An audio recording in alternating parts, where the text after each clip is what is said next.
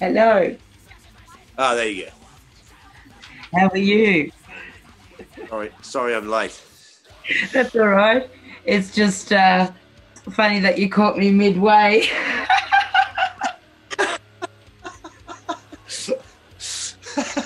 You haven't had that tonight.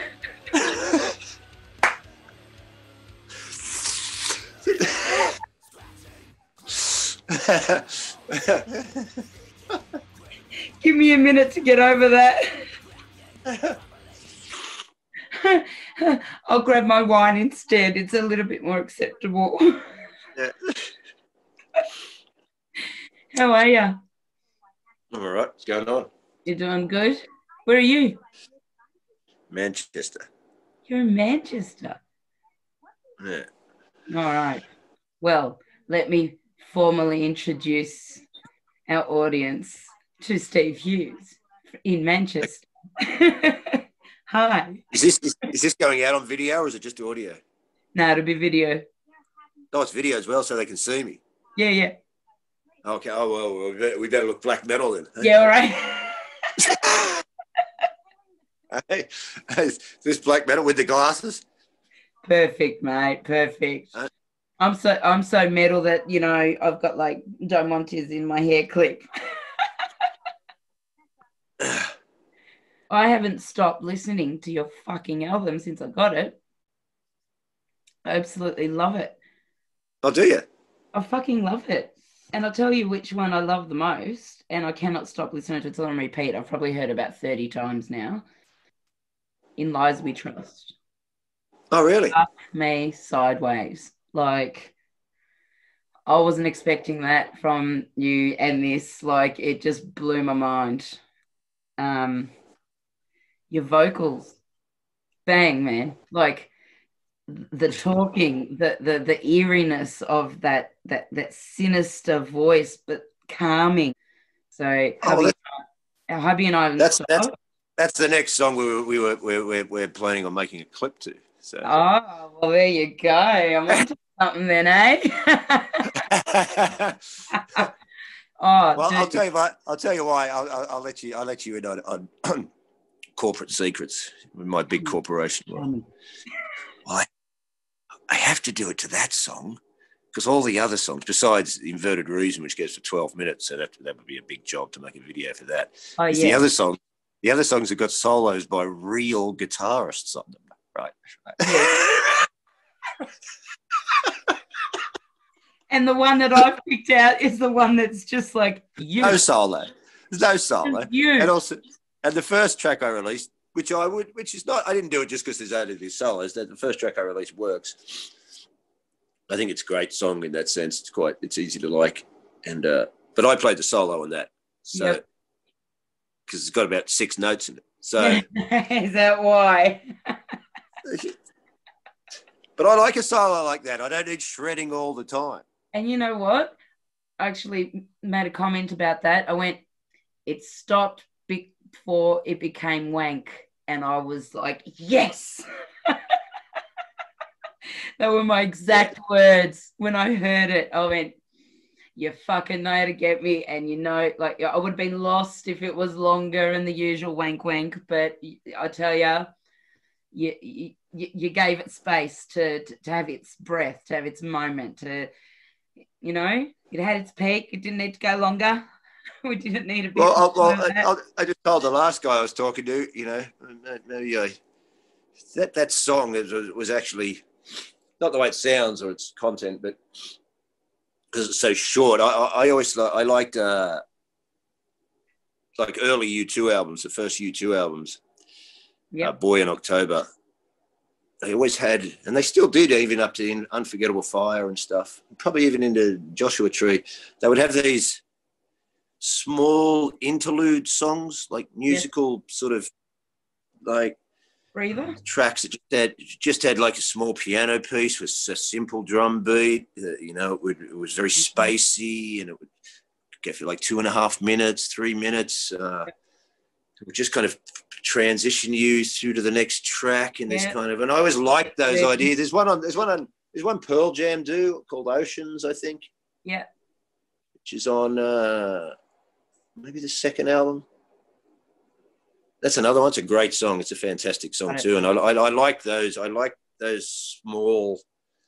I wanted to go, can I create this simple one riff sort of? The simplicity is so powerful. Like the execution. Well, it's funny you say that because that's so one of the things I noticed. It's funny you say that because that's one of the things I noticed back in the day when I was, like 15, listening to those early U2 albums. Yep. I realized these are so, because people always go, oh, they're good. Excuse me. The Edge can't play guitar and all this. I'm like, you're an idiot. Okay, we could be open-minded, and I could be more grown up and just go, oh, well, we have different tastes. But if you're a guitarist that thinks the Edge is a shit guitarist, no, you're a shit guitarist, right? Because even as young guys, when they had those early albums, they're like 18 when they made those records. Yeah, right. Right. And I even knew then they understand space. They understand. And as a young guy back then making bands, I realized most of the people I knew young guys couldn't play with a little bit of space in between. They couldn't play with space. And it's harder to play with space. Why? Because you have to know, you have to feel the nothing, right? Right. Of course you do. And that's what builds up the next part, doesn't it? Like Yeah. And so together, it's like in comedy when you have that pause before the punchline in comedy, the big space between words gives you the what? Well, it gives you this tension. The build up. It is exactly. So I just wanted to let you know straight up that was just like phenomenal. Oh, cool, thanks. I'm glad. Well, I'm glad it had the effect that you say. That's the effect I got, and even like I was listening to it with Hubster the other night, and he was just like, "Wow!" Like that is one of the most. It's good on headphones too, with all that. With that weird guitar that. and just the different melodies and the deepness and just that the haunting beauty of it. Like it's just fucking beautiful. And you somehow managed is it 7 songs? Is it 7, 6? You know what? I was talking to my friend the other day, the guy who's in the clip with me, who edits with me. I said to him, I was listening to some of the tracks. I was listening to that track as well because we're making the clip for it. I said to him the other day, I said, you know what? I reckon there's an aspect of this album that women will get more than men, right? And you know what? Onto something, because there's the other songs that have that beautiful, does have that black metal feel to it, like the music-wise. And then there's another song, and I've forgotten which song it is off the top of my head, but it's got that real kind of rocky metal vibe to it, almost Metallica-ish kind of bits in it that, and your vocals reminds me of that. Like, so there's a little bit in there, but like you've managed to like encompass so much of metal historically in these few songs. Oh, that's good because I don't ever approach it from it like I'm writing metal, because I was in Presto for 5-6 years. I know, indie rock. I know you're not a like typical metalhead. Like we've had lengthy discussions about this, but we have lots of influences, and that's why it's so interesting, and that's why for me it connects, because I don't like to know what's coming next. If I know what's coming next, I'll turn it off. Yeah, right. So, but there's also an aspect. I was just telling my last guy that everyone always gets onto Metallica these days when you chat about metal. Oh yeah. Well, we talked about it so. Yeah. And as I always say, there's when I used to sit there waiting 7 years between albums, and then it's all like back to the old days, and I'd go, well, fingers fucking crossed. Yeah. And then I think, well, it is. And I used to think to myself, where's that slab of fucking guitar, right? Just Now, I can't write riffs like James Hetfield. I'm not a guitar. Like, all right, but come on, mate. We just want a heavy metal record, right? A big, weighty one, right? Right. But on top of the music, I want to like touch on the fucking awesome messages, looking at things in a different perspective and not necessarily taking on board what, you know, mainstream is sort of throwing at us in, you know, current year. I really really connect with that. So it's another aspect. So another question I want to ask you was, did you have that pull towards music again? Because music is somewhat less censored than comedy is in current year. Like, do you feel like you've had a little bit more freedom to be expressive with music than you have? I know it didn't really occur to me until, of course, this year. I mean, the album's been out. I've had the album. I mean, some people have already had this album years ago because I released it under a different name years ago, but only a few people got it because I was about to release it. Then I went through my 5 years of fun and dark night of fun. And yeah, know that well. yeah, right. So,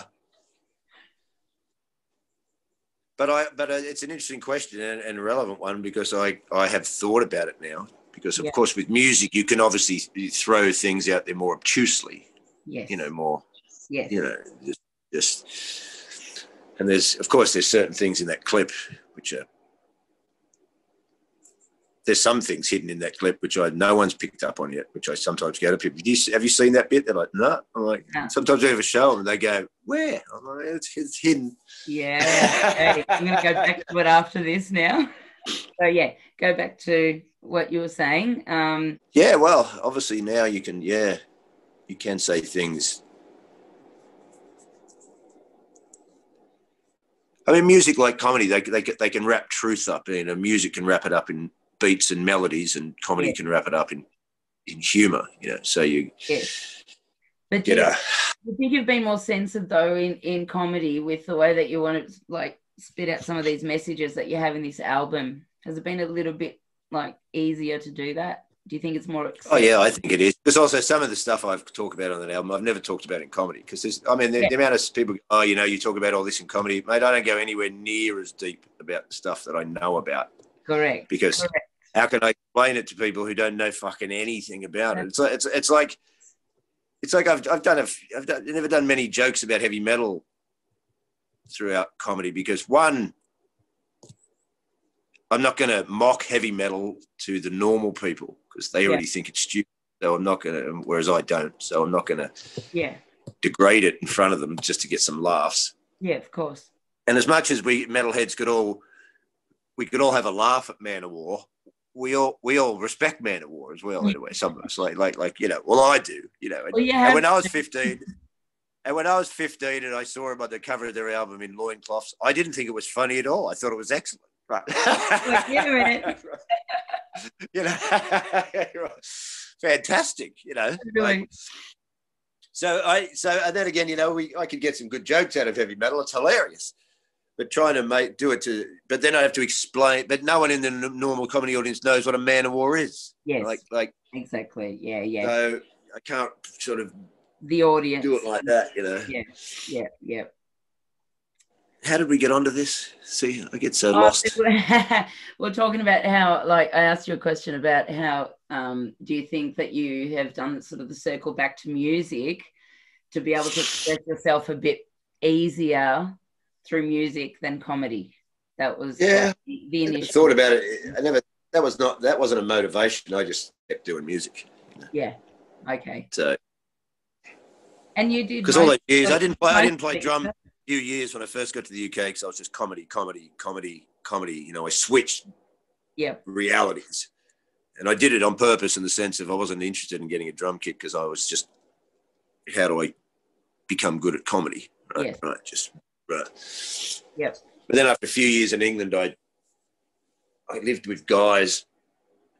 So drumming, you can't always, even if you got practice pads, you can't do it in a house where there's people because you're still making a fucking noise. So So I thought to myself, well, I'll just buy a guitar so I can fuck around in my room and try at last to try and play some Yeah. And I still can't play them very well, right? But I could write songs. You're doing it, and it's fucking awesome. Yeah. So, but then when I moved out by myself in Manchester, I got some practice pads, so I just kept drumming. I was always drumming and playing guitars, and then I started writing the songs when I sort of got better at guitar. And then the young guy that's in the clip, who edited the clip with me, I knew him when he was like 20, so he used to come and hang out with me and we'd jam, and then he'd come to the studio with me and we'd demo the songs. So it was quite cool, and I got back here and then he made the clip with me, like, because he's not on the album, but he wrote one of the solos, like the solo in High on Fire, not the big shredding one at the end. He wrote the one that's in the middle. Second one, isn't it? Second track, yeah. See, that's the first song I ever wrote. That one. That's oh, really? It's got two chords in it. Hey, I don't even know 2 chords. Yeah, right. One's just open E, the other one's F. It's not even hard chords. It's not like mine's EAD. Eat a dick. Yeah. That's how I remember it. I'm just glad I worked out how to use Zoom. Everyone was telling me. I was having a little spazzy the other day with Chris. I'm going, I don't fucking what these ID numbers and everything. As soon as I put it in, it goes, sorry, wrong number. I'm like, oh, God. Now, I did explain to him, perhaps it doesn't work because I don't know how to use it. I don't know.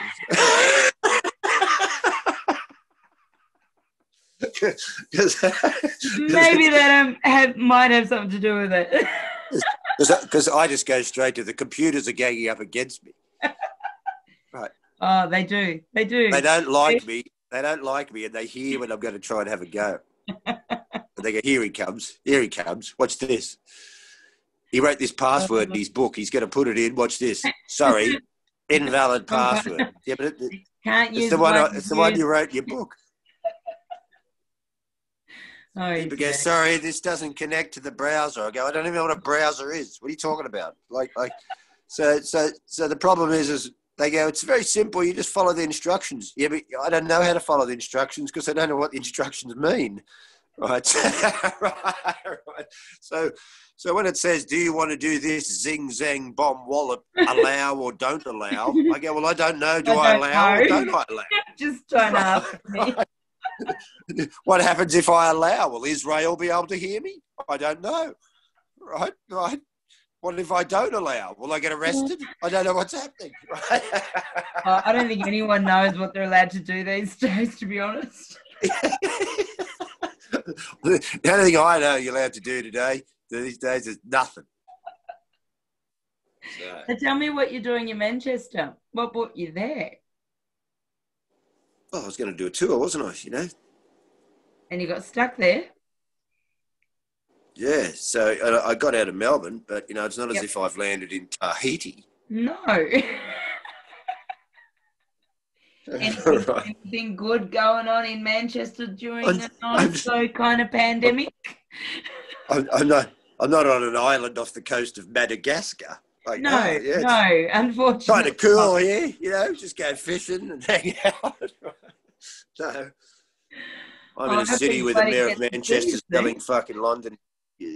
Well, don't get me started because we'll go into rants that go on for, Sometimes Australians, they're like kids. They're like kids to me. They can't fathom corruption. No, that anyone would be lied to by a government. It's like they can't fathom it. No one would do. People wouldn't do that. Come on. And you better not. And you know what's so funny? Sometimes I sit and I go, and it's almost like Australians are so conditioned. The whole country's so. Not to judge the people. It's not a judgment like, I'm going to, I'm so smart and all Australians are wrong. It's like, I grew up in that place. I know what it's like. I know that the mentality. I knew it from the comedy. Why? Well, don't do any jokes about serious stuff and that because we don't know how to function there because everything's just, don't go deep. It can't be dark because everything's just got to be surfboards and sunlight and strawberry milk. That's right. And also, don't disrupt the class because the teacher, you'll get in trouble. It's almost like they look at Australians when they do rise up and have something to say, like, "How dare you?" Yeah. And then half the other Australians stand up behind them going, "Yeah." Yeah, I know. Why don't you do what the teacher said? Is there an element of you that's happy you're not in fucking Melbourne right now? Even though you're of course. But, you know, I'm also, I'm here. So, you know, depends what happens in Melbourne. So the eyes are opening, like you said. You know, we've got broken eyes. In like one of the lyrics that stood out to me was, "We have broken eyes. We see what we want to see, or what we want to see to feel good, and not feel uncomfortable, or think well, see, it's very." Yeah, of course, you know, who doesn't like that? Because we don't like to feel uncomfortable, do we? Of course we don't. It's not not pleasant. It's not pleasant to question things that you've been told are true, but then not quite sure if they in fact are. I'll tell you what I find highly interesting is the fact that these people that get so upset. I mean, I shouldn't act surprised. I mean, I've known since I was at school that most people are mainstream. They just do it. I know it. That's why I was in extreme heavy metal and they weren't. They were all just doing what they, and that's why Katy Perry videos have 3.5 billion views. Correct. Because half the planet is retarded. So that's a judgment call there, and you know my cackle. I can't help it. Like, I'm just gonna. So you're a bad influence on me. I'll start talking. I am. And I constantly get into as much trouble as you do. So right. I kind of get it. I mean, you know, probably not the same level, but I get it. Of course, some of the people that watch this video might have watched it by mistake or actually got on it and go, "This is so shit." I don't know, but there's probably only about 7 of them, right? Now they could be going, "Steve, how do you know these numbers? What were you doing lurking around there?" Right? What monitoring have you got going on there, Steve, that you're keeping secret? Hey, you listened to your Katy Perry video clip for you, Steve. Off for a bit of Kesha, right? The worst thing is there's a couple of Kesha songs because they're like cocaine for the years the way they're written. Yeah, right. You know, and right, there's a couple of actual little bits that I go, "Oh fuck, it's got me." Oh no, but I know it's just cocaine. I know it's just I snorted a bit of Kesha. Ooh. So, hey, if you were going to describe your album as a drug, what is it? I don't want to say. I'll rephrase that. No. We're going to go with my song that I was talking about, "In Lies We Trust." What's the drug for that one? Tell me. I don't know. Ketamine, is it?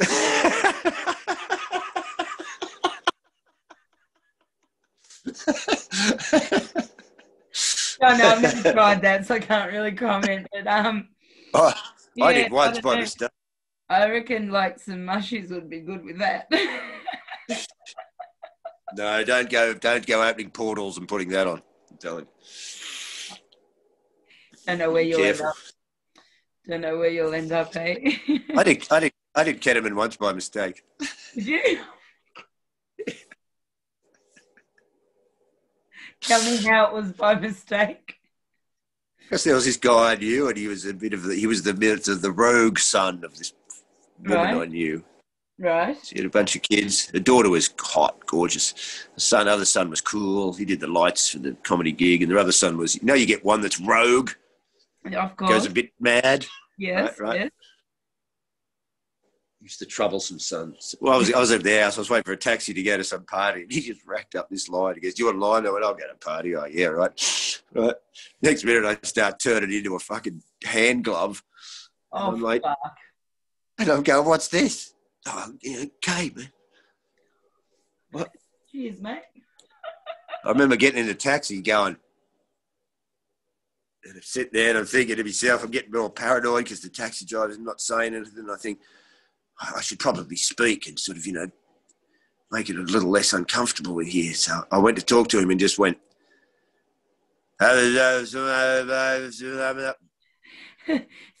Steve Hughes language. "Don't worry about that, mate.